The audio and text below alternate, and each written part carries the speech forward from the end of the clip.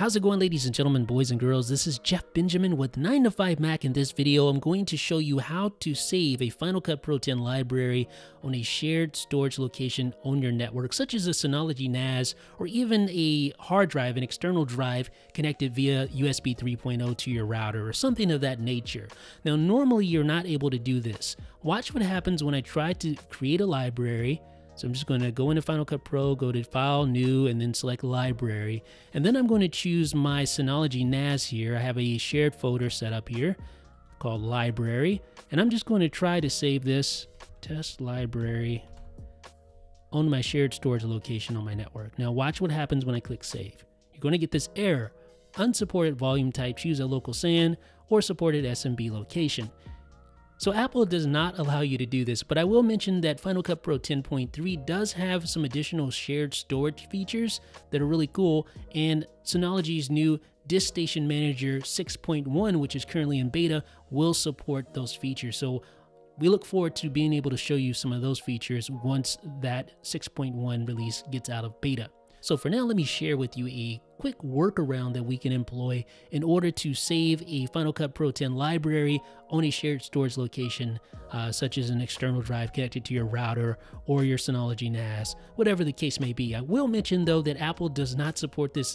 This is not official by any means, so your mileage may vary. You'll also need a fairly fast network connection, local network connection that is. So if you're using a wired Ethernet connection, obviously that's going to be the best option.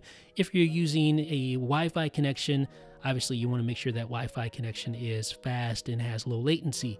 So just some things to consider here as well. Also, if you're editing 4K video, you're going to want to use proxy for sure. In fact, you're probably just going to want to use proxy period when you're trying to interface with libraries saved onto a network storage location, because it's obviously a lot smaller in file size and it's a lot less intensive, and everything just works a lot smoother when you're working with proxy media. So just some suggestions if you want to go through with this, if you want to test it out, just some things I would like to recommend to you. So let's get started. The first thing you want to do is open up Disk Utility here.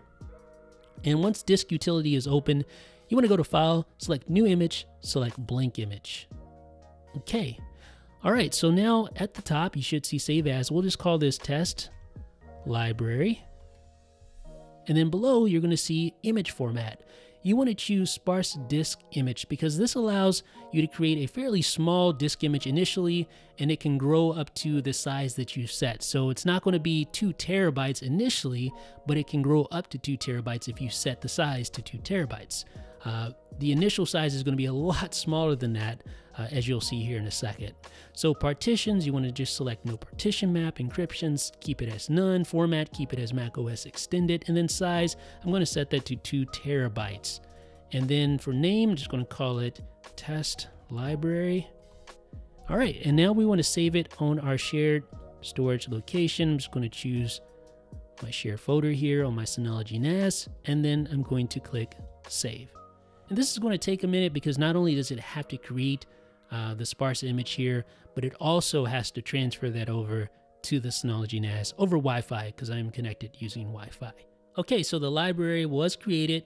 You can see the disk is automatically mounted.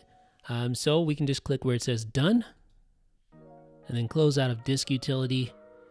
And now you'll see where it says Test Library right here. It's already mounted. If it isn't mounted, you can obviously just let me just show you how to mount that real quick. Now, if it isn't mounted, you can obviously just go back to your shared storage location where the disk image is saved, and then just double click on it to mount it just like that. And you'll see it in a second appear under my devices like that. So now what we can do is open up Final Cut Pro 10, and let's try that again, but this time we want to point to the mounted disk image that we created. So we're going to go to File, go to New, go to Library.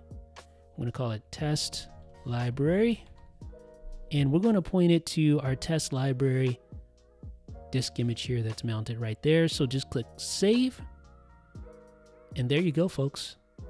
Now we have a library saved on our Synology NAS just like that. Now, obviously, this is a workaround. Like I said, isn't endorsed by Apple at all, but nonetheless, it does work. and it works pretty well. Okay, so now we're going to ingest some media. I'm just going to choose a little bit right here. This is a 4K file, and I'm going to make sure create proxy media is selected, copy to library is checked, and then import selected here.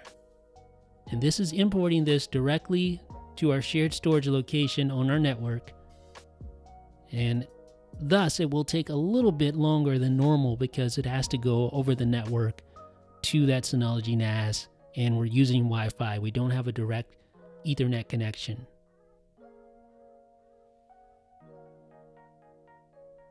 Okay, so now it's fully imported, but now I'm going to go ahead and let Final Cut Pro 10 create proxy media now. Okay, so now we have this video imported. It's created a proxy version. I'm going to create a new project here so that we can insert this video in the project and kind of check out its playback. All right, so I can scrub through like this. You can see me scrubbing through just fine with no issues. And of course, this is going over the network. Look at that. Buttery smooth. Playback is pretty much instantaneous. Now, obviously, this is not going to work as well if I switch this to optimized original. Even if I use better performance, it's still going to be a little choppy because it has to go over the network. So you can see playback is a little delayed. But again, this is 4K video and I'm connected via Wi-Fi, so you should expect that. Let's go back to proxy though. And you can see it's just real quick scrubbing through. Export times are going to be a little bit longer than your typical export times if you're connected via Wi-Fi. If you're connected via Ethernet, it'll be roughly the same, maybe just a tad bit longer on export. But as you can see right here, folks, it's totally possible to have a shared storage library on an external drive connected to your router or on a NAS setup. It is possible, although you do have to jump through a few hoops, and of course Apple doesn't officially support this, but it does work. So ladies and gentlemen, let me know what you guys think down below in the comment section. This is Jeff with 9to5Mac.